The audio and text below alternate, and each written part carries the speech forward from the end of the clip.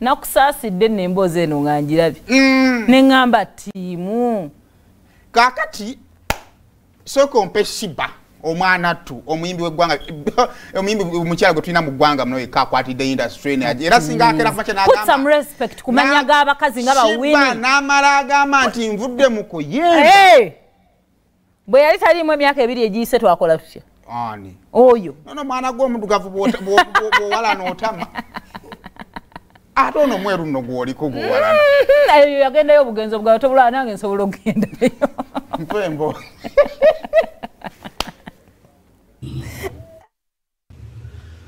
I had a show. I was performing for somebody, one of those people you respect and call real role models that pretend on TV to look good and do good and all that bullshit, that act. And this old pervert was trying to be funny with me. In my car, they just opened my car with his security. They found me asleep in my car. I was about to go on stage, but I always wait for my managers to tell me so that I start dressing up. Fast forward, this motherfucker is trying to be inappropriate in front of my team members. No shame, no remorse, nothing. And you know what I kept thinking about? I was so angry, I almost didn't perform. But then I respect my job. I thought about my job. And then after performing, I punished myself. I was thinking, why not just turn the money? Do I deserve the disrespect? No.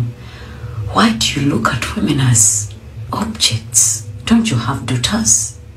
Treat the women you meet on the way like you would want your daughters to be treated, please. Seriously. I was imagining if you could try that with me. What are you doing without people seeing you behind those doors with all that pretense? I hate mother perverted people. Men mostly. You have daughters and you act like you love your daughters. But when you're dealing with other people's daughters, you act like you don't give a f***. Karma is a bitch, dear daddy. If it does not come back to bite you, it will come back to bite your babies. So please, stop with the whole idea of misusing power. Women are not objects.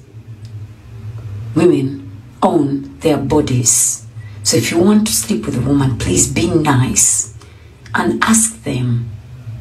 Okay, have some respect for women. If you hire me to sing, respect me. I didn't come for you to touch me. Kali wetugenda okukitandikira ekisooka buli atulaba ng'alabye vidiyo eyo kya buswavu kibi ekyendowooza nti ensi eno kikyusa omukazi agwanibwa ekitiibwa okwanibwa bw'oba ng'olina ky'omwagalako buli mukyala yenna gy'ali kyobala ku bintu ebisinga nze okunnuma ye muntu akozesa position ye okwagala okukozesa omukyala nga tamuwadde mukisa kumukwana nze mu ndowooza yange si kirungi. So ekikolwa okukabasanya okukwatira konna kubakabasanya okukabasanya byonna tukivumirira tekirina kubeera mu nsi muno mwe tuli naddala mu mbeera ng'abantu musomye nga omanyi nti omukazi bamukwana ne wobanga olina ssente zitya omanyi omukazi ne wabanga akimanyi yazzewo nga ayagala ssente munnange ate ayagala n'osookera omukwane naye ng'ate ssente zakolaki zayagala. So I think si kirungi tekiriyo batukoze biti batugulidde mugagga ki bwe buzibu bwe tulina naye tekiriyo. So kyensaba nti neyo gye mubeera mu societies zammwe badde ensa temubikola kubanga n'okusibya kisibya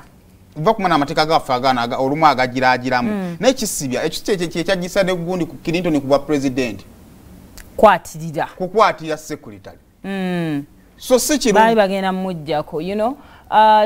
waliwo gundi waliwo omusajja gwe batta and waliwo documentary yali airing ng'erimu era ne twabiwulako ne bya Donald Trump and all that tebyandibadde byavunaanyizibwa mu society ekyo kyekituufu ndi mukazi kyali kintuuseeko ate nze obwo obusungu bwe nninako eyo point I've fought before because of that. Nze nchimala oba chupange yonne like I don't advocate for violence but kwa sawa mbera unruly. Katade kuba makafana nyono nga zinimba bodyguard na bodyguard na ndi very unruly era so achi supporting but wenjagala okugenda ko we wano Sheebah activist era ye ku Instagram ya take activist. This is the point where I wanted her. Eranze we nawulidde nane nya Sheebah mentioning erinya. Osanga maybe enwe simanyi ekigenda kututwala ku side B eyemboze ekigenda kututwala ku side B because ebiseera ebisinga bw'oba oyagala ottaasa embeera kuba abantu abalala bayinza okufalling a prey of such a person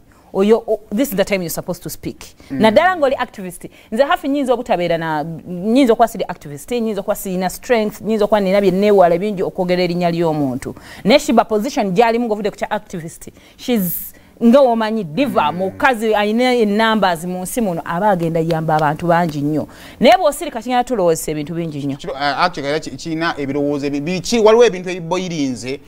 mu bwongo bw'abantu oluvannyuma lwa vidiyo eno abantu ne boogera amannya ag'enjawulo fege tutajja ku lwansonga nti oyisobola okwogera erinnya ly'omuntu nga si yeye kubanga omuyimbi ayimba mu event zisukka ne mu 10 olunaku bw'abanga yeegize bulungi naye mu nsonga eziri mabbali oluvannyuma lw'emboozi eno okuvaayo sayidi ya Sheebah twagifunye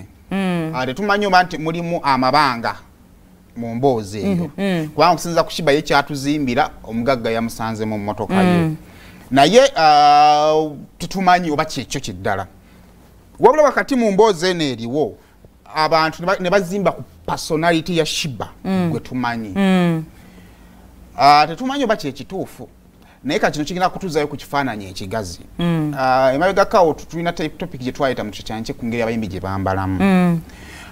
ddembe lyabwe kubanga ne mu America kiyinza okuba nga bino gye biva bye bakola bambala nga bye bambala but ekibuuzo kiri kimu era omuyimbi agenda kugamba nti I have actually had Sheebah say so nti wemba siri ku stage bwe nti bwe nyambala mu abali bansanzeeko yayinza okugamba she dresses like that because of the kind of job she does ngali ku office ye naye ate tutandise okulaba actually bukyanga tuva mu COVID abayimbi abaofendingibwa ba fans nga bali ku stage kyatandikira wa Vinka ngali Juba ne kijja ewa wininwa gino kyakabeerawo emirundi ebiri ku Martha Mukisa omwana yajja n'akola sisaga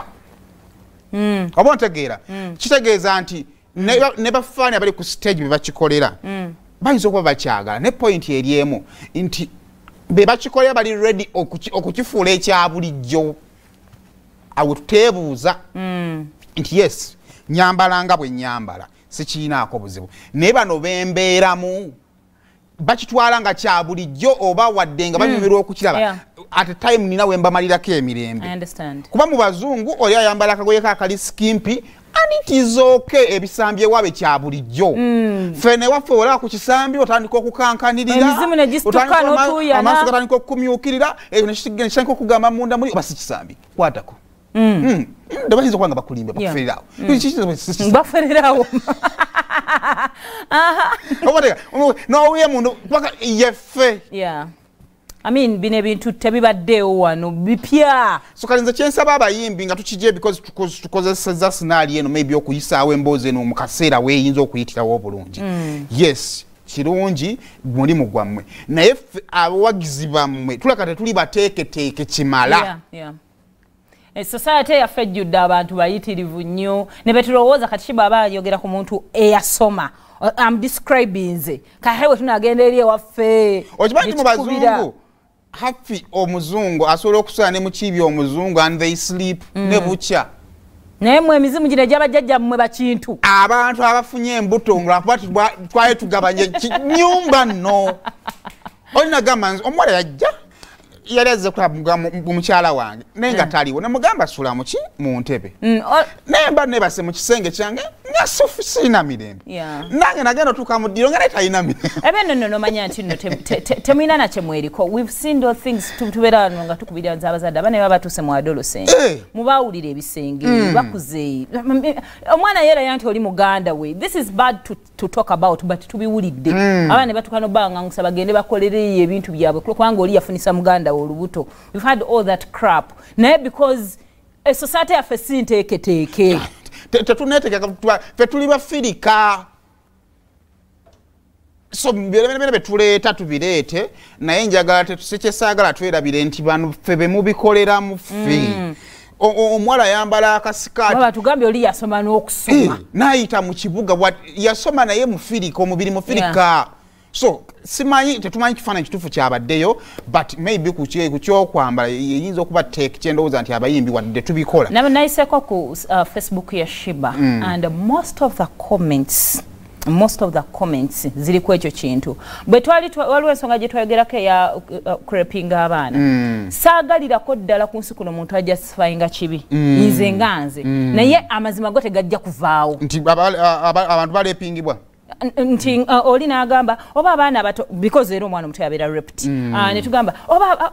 abaana abazadde babambaza bubi abaana biki kane mbagamba bw'oba omwana omuto bamwambaza bubi akwegombesaako ki waba yambadde bubi akwegombyeko ki you're just trying to justify something wrong okifuula nti nno musango gwa mwana muto okwambala obubi but again tetugenda kusiiga nti yes Sheebah oba omuyimbi sigenda naga Sheebah eka bwaba nga tulaba ayambadde bubi nabadde sagala tugifuula ennyo ensonga but it is a very big reason comments singa zadde zogera ku nyambala ya Sheebah waliwo ka video kendabye ku Twitter mbadde sikalabangako Sheebah yalinga yesibya akazina zina and her butt was all out nisebo ng'ayimba ali ku stage wagulu wansi waliyo abantu nako ku video ya Nuwaji nga kawuzi ka tampuni kalebeete kitegeeza alina munda tataddeemu ngali ku comedy store sibimanyi nnyo ababitegedde and everything inside was out like tusukka so simanyi omanyi abasajja bano obalaba kati mungonyebeza tampuni omanyi magazine akyogedde omulino gukunja okyere mu linnya erya Yesu anyway bambi nti abantu we forced people kiringa omuntu obutaggalawo nnyumbayo muno gwa babbi ate toyagala babbi bakubbe but again togaddeewo osuubira ki the fact that tuli baddugavu okuddayo nga tumaliza point nti bafans si bateeketeeke ate fan wa buli level yonna nti ennyambala eno eri seductive muffe wano abaddugavu kiba kiraga nti half is ready for action oba ntegeera problem eriwo nti ffe tulowooza seductiveness wano buli kafi bulinze bwoteekamu obusomi n'obwo tekinatu bukala muli nti hafi jase mirembe gyali mu biseera bya ddembe olumu tukemebwa okulowooza nti nno nga bw'ayambadde bw'atyo agamba boy follow me kati abayimbi n'abali mu industry simanyi tugenda kikola oba tufuba okulaba nga tutambulira ku pace yemu ne bafaani bano simanyi tugenda kukola bayinza kuba speed gye bajjuka nnene nnyo omanyi abanigeria tulina problemu y'abanigeria banoonya industry yaffe wano omuyimbi n'akola vidiyo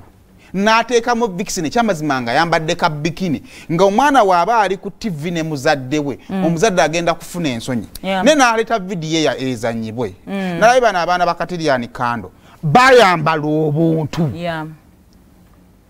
simanyi naye nze ndowooza tudduse nnyo tulina okusala mu kaspeedi katono nnyo because abantu baffe tebannakula kiyinza oba kyemukola si kibi naye be mukikolera tebannakula kutuuka ku leve eyo obwongo bwaffe tetunnatuukawo nze bwe ndowooza naye nga kyo kiddamu okukyogera nkivumirira nedda omukyala musabe akkiriziganye ate buli bwosa it is either a yes or ekintu ekyakyenatunuddemu eno emboozi ebiseera ebisinga bw'oba nga wali ogereddeko how people blackmail others nyinza okuba tulina kyetwakkiriziganyizaako nze naawe sigamba nti yakkiriziganyiza just gaps zetulaba zetufiiringamu kaakati singa ogaana okukola kyetwakkiriziganyizaako nyinza okugamba ngenda kwabya ngenda kwabya Simon ngenda kwabya bwena nga tovaayo gyoli kati nenjagala okukulagako ebe nene bye bituli bye twakubye nengamba kale I'm not going to mention your name but nkulazeko muno ngenda mentioning a few things net wenkomawo nja kulyatula yes so ezo nabyo nebintu gyebiri so bwobanga osazeewo gamba nti eno monster tugijje kuba obusungu bwadde bungi Sheebah laba ayogedde oluzungu buli gwe woowuli akagamba tu obusungu bwabadde busungu omanyi waliwo eggambo eddene so ebyo ebigambo singa bisamiza up byonna byonna ebyo binene bye yayogedde n'agamba bugambi so and so kyewakoze si kirungi era kyalikomye ku nze eyo monster twandibadde tugiwonye mu society